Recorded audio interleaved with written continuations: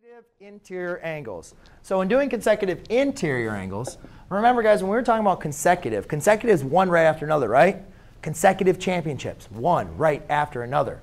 So if I'm talking about consecutive angles, I'm talking about angles that are right next to each other. A lot of times students, they say, oh, well, can't 1 and 7 be consecutive exterior?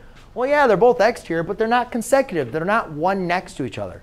So we're talking about angles that are both interior that are right next to each other. All right? Now, we already know 3 and 4 are what type of angle? Those are what we already call a linear pair. But 3 and 5, those are an example of consecutive interior. And the main important thing about consecutive interior, remember, and also we have angle 4 and angle 6, consecutive interior, just like a linear pair, are supplementary, meaning the sum of them is equal to 180. All right? And the other thing I forgot to mention, remember, guys, alternate exterior and alternate interior.